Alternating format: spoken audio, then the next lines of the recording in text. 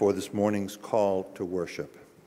Please join in this responsive reading found in your bulletin. Let the nations be glad and sing for joy, for you judge the people with equity and guide all the nations upon the earth. Let all the peoples praise you, O God. Let all the peoples praise you. The earth has brought forth its increase. May God, our own God, bless us. Let all the peoples praise you, O God. Let all the peoples praise you. Please be seated. And join in this morning's opening prayer, also found in your bulletin. Let us pray. Most gracious God, you crown the year with your goodness. We praise that you have ever fulfilled your promise that, while earth remains, seed time and harvest shall not cease. We bless you for the beauty of earth and sky and sea, and for the providence that year by year supplies our need. We thank you for your blessing on the work of those who plowed the soil and sowed the seed and have now gathered in the fruits of the earth.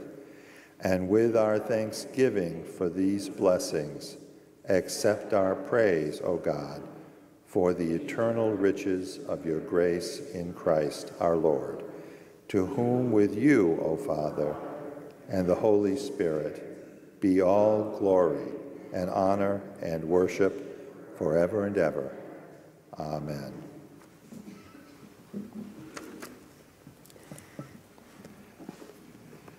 This morning's scripture reading is from the Gospel according to Matthew, chapter 25, verses 14 through 28, which may be found on page 27 of the New Testament section of your pew Bibles. For it is as if a man going on a journey summoned his slaves and entrusted his property to them. To one he gave 5 talents, to another 2, to another 1, to each according to his ability. Then he went away. The one who had received the 5 talents went off at once and traded with them and made 5 more talents. In the same way, the one who had the 2 talents made 2 more talents. But the one who had received the 1 talent went off and dug a hole in the ground and hid his master's money. After a long time, the master of those slaves came and settled accounts with them. Then the one who had received the 5 talents came forward, bringing 5 more talents, saying, "Master, you handed over to me 5 talents. See, I have made 5 more talents." His master said to him, "Well done, good and trustworthy slave. You have been trustworthy in a few things. I will put you in charge of many things. Enter into the joy of your master." And the one with the 2 talents also came forward, saying, "Master, you handed over to me 2 talents. See, I have made 2 more talents." His master said to him, "Well done, good and trustworthy slave. You have been trustworthy in a few things. I will put you in charge of many things. Enter into the joy of your master." Then the one who had received the 1 talent also came forward, saying, "Master, I knew that you were a harsh man, reaping where you did not sow and gathering where you did not scatter seed. So I was afraid, and I went and hid your talent in the ground. Here you have what is yours." But his master replied, "You wicked and lazy slave. You knew, did you, that I reap where I did not sow and gather where I did not scatter? Then you ought to have invested my money with the bankers, and on my return I would have received what was my own with interest. So take the talent from him and give it to the one with the 10 talents. Hear what the Spirit is saying to the church. Thanks be to God. Great time when we gather with family or friends, a time when we're mindful of all the good things that have come to us from God's hand. I wish you all a blessed and wonderful day on Thursday. Now, no doubt, somewhere while we're gathering, perhaps there'll be a slight temptation to kind of revisit all of the contentiousness that we have been through these past many months around the election. And I'd like to suggest on Thursday that maybe politics should just take a holiday.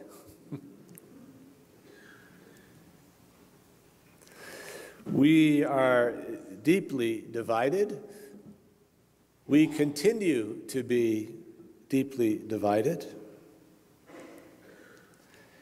Lots of strong opinion everywhere. But it might be good just on a day to set it aside,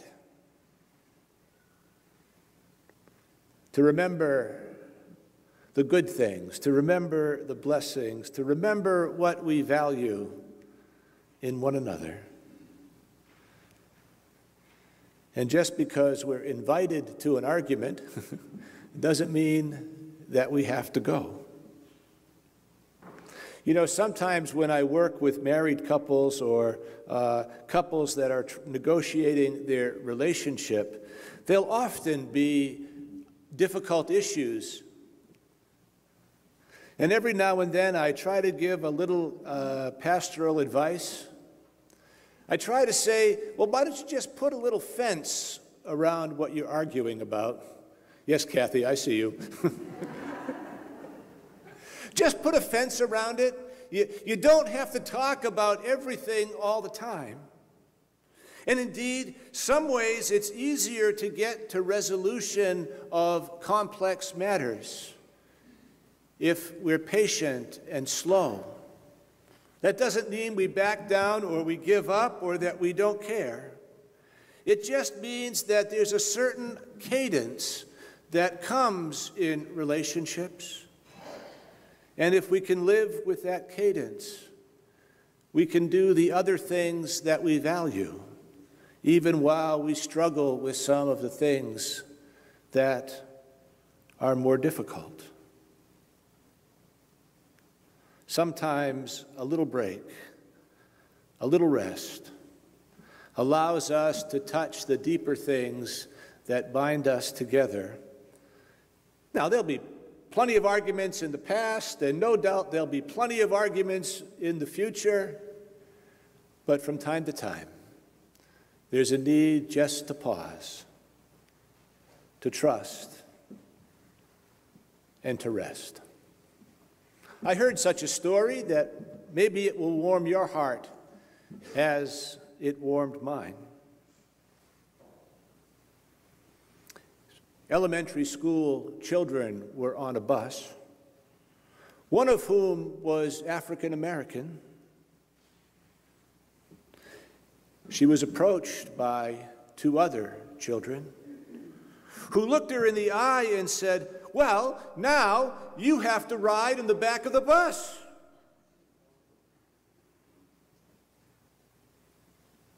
She got up, went to the very front seat of the bus and sat right down. Amen.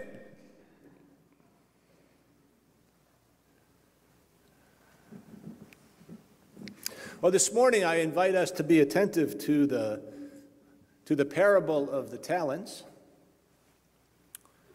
It's a parable as it's told in Matthew's gospel.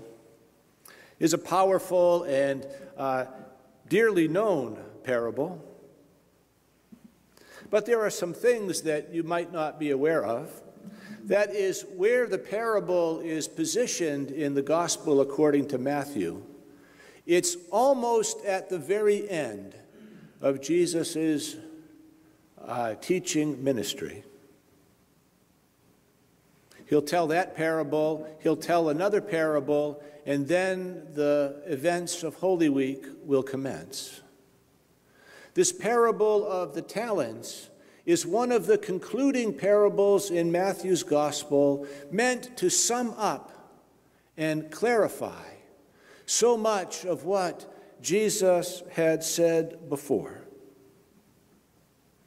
And when he says a certain master went out on a journey, everyone knows that the journey that the master is about to take is the journey to the cross, where Jesus will be executed, where he will die. The other thing that's rather interesting is a talent.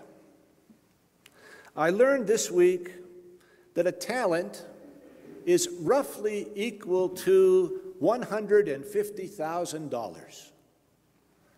No paltry sum. To be given 5 talents would be to be given $750,000. To be given 2 talents would be to be given $300,000.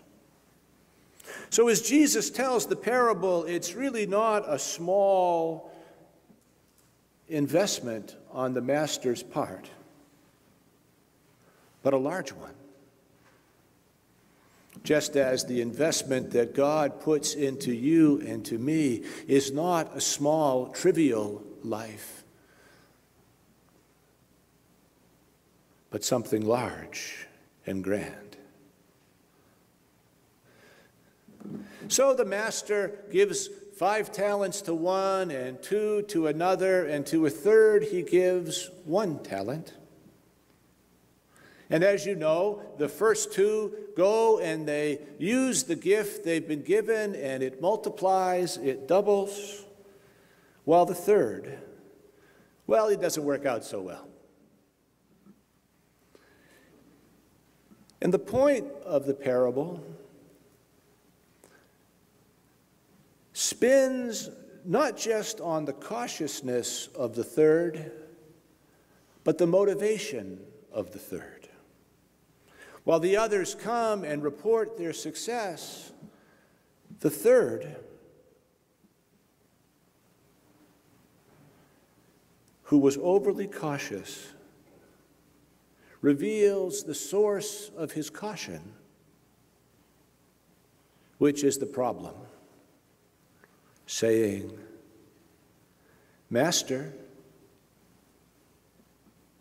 I knew you to be a harsh man, reaping where you did not sow, and gathering seed where you had not scattered."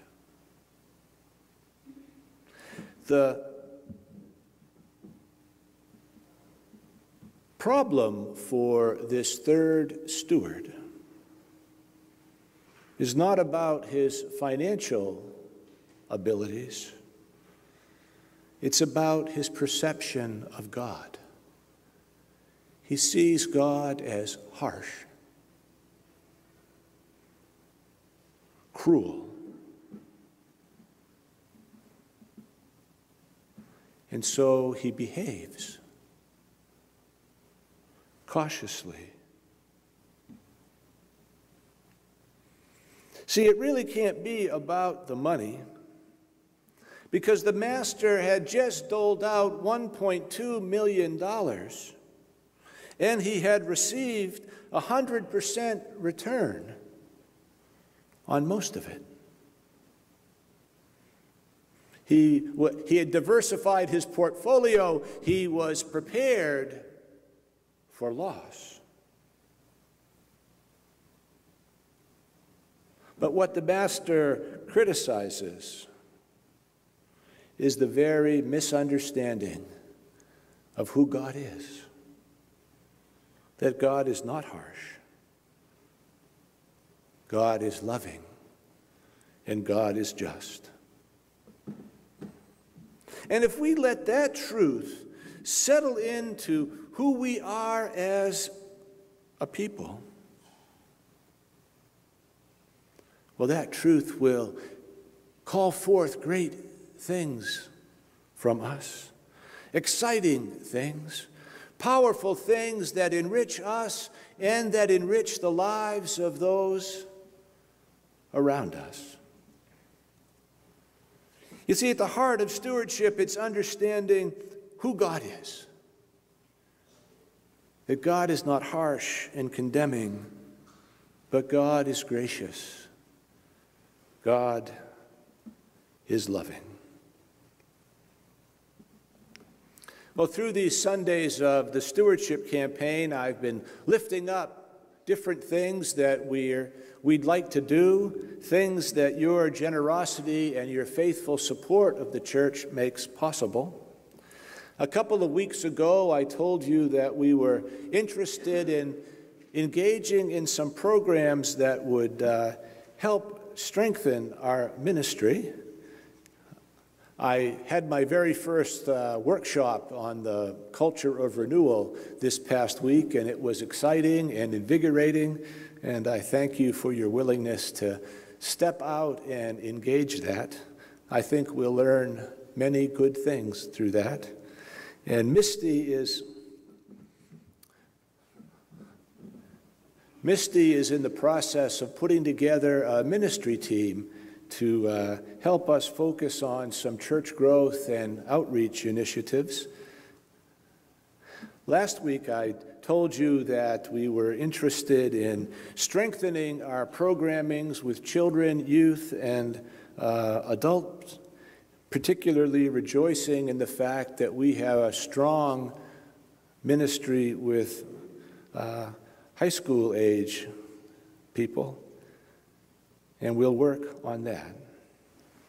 But this morning, I thought I'd like to just help us all appreciate and understand what a wonderful gift that this building is here on the corner of Clinton and Norwich Street.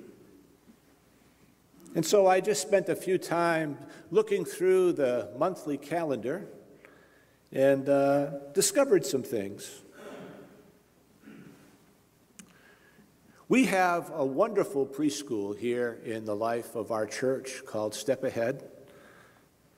We have about 75 children who come here through the course of a week to have their very first experience in education.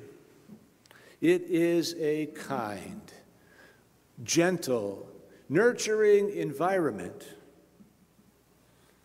which helps children be prepared to enter into the more rigorous educational activities that will come later in their journey. The truth be told that we charge very little for the use of the building for that preschool, and probably if we did not help it as we do, the tuition would probably be much higher and probably out of reach for many who need such an experience. I think we can all be really proud of what that ministry means in those families' lives. We've got a wonderful scout troop. They're here Mondays and Thursdays, and they bring such vitality and such joy. But what you might not know is that we have one of the largest AA groups on Wednesday night. Sometimes there are over 100 people who come into this building to find the strength and the support that they need to rise above being addicted. We have a very small group that meets on Sunday morning. And one of my Sunday morning rituals is I get up fairly early, and sometimes I sit in the living room of the parsonage. And from that seat on the couch, I look out the window, and I can see the entryway to the parking lot. And when I see a car pull into the parking lot at 6 o'clock or so, I stop, I pray. I ask God to bless that person who's making an effort, and I pray that that effort will be successful. Every Friday night, the Capital City Gay Men group meets here in our building, and a people who experience so much prejudice and so much ridicule in so many other places find in you a gracious host, a generous friend. We are blessed with a wonderful building that we did not build. Well, a couple of people here may have built it, but now it's given to us, to our care. It's often a favorite site when there are tragic events and the community needs to gather. We housed the Interfaith Rally after the shooting events in Orlando. This piece of real estate is a blessing. Some of the groups who use the building are able to support us and share what they can. Other groups, not so much. But it's our gift. You might be interested to know, I just looked through the budget briefly, that it costs us about $80,000 a year to operate the building, to heat it, to pay the utilities, to clean it, to maintain it, and we probably aren't able to maintain it as much as we would like. There are many things that we put off and haven't done. But I think that this building really is a resource, not just for us, but for many, many others.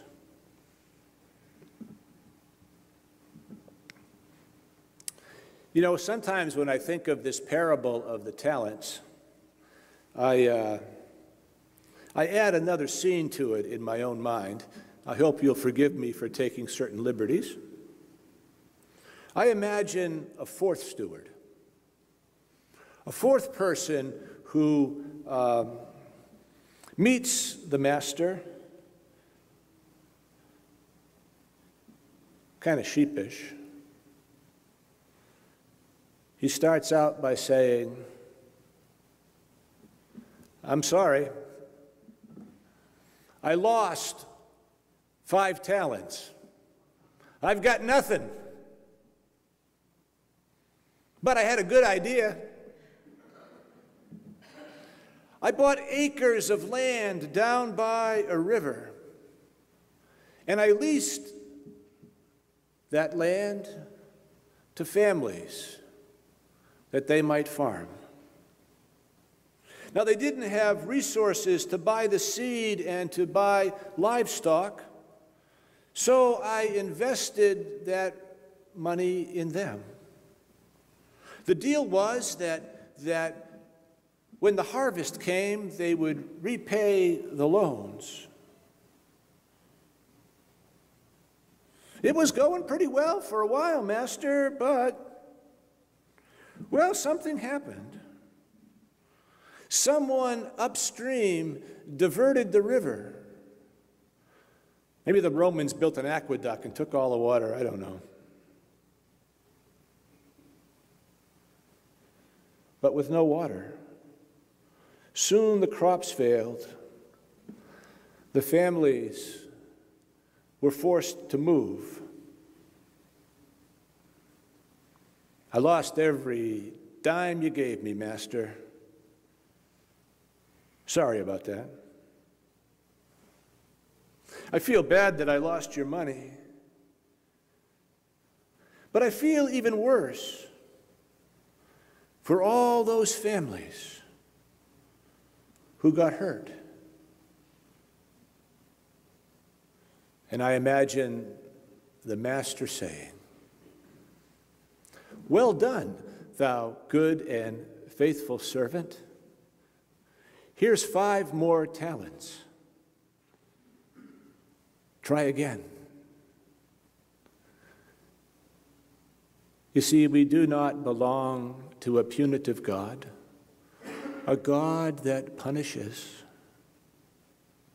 but a God that is rich in mercy, rich in grace, overflowing with an abundant love and a big heart for the well-being of all. We belong to a God of justice and of mercy. Amen. And now may the blessing of God, Father, Son, and Holy Spirit be with you now and remain with you always. Amen.